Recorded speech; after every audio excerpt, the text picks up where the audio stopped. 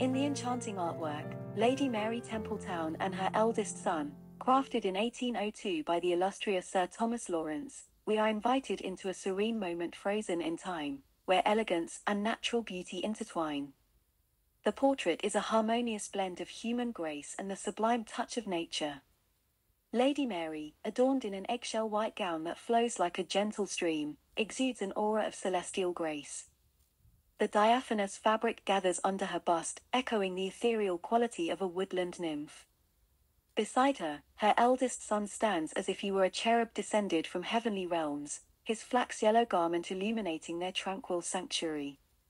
They are nestled against a sunlit boulder, its smooth surface reflecting their pristine presence amidst burnt orange and gold foliage that dances around them like autumnal fireflies. The landscape to our right opens into the moss-green embrace of the forest, silent witnesses to this intimate exchange. Lawrence's brush strokes breathe life into Lady Mary's coral red beaded necklace and drop earrings, vibrant echoes of her son's rosy cheeks. These accents illuminate their pale skin with warmth. They are earthly beings touched by divine light. The artist's mastery lies not just in his depiction but also in his ability to transcend traditional portraiture.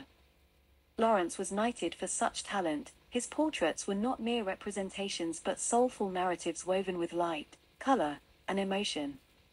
In this masterpiece, Lady Mary is more than a mother.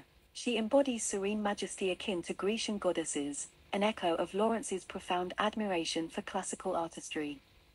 Every detail from the sheer veil tied over Lady Mary's brown hair with grey ribbon to her son's mist-grey short-sleeved garment is imbued with symbolic resonance. This portrait is not just an image but an experience. It invites us into a world where human existence meets mythical grandeur amidst nature's silent symphony. It stands as testament to Lawrence's genius, capturing ephemeral moments where beauty transcends time, forever echoing the harmonious dance between humanity and nature.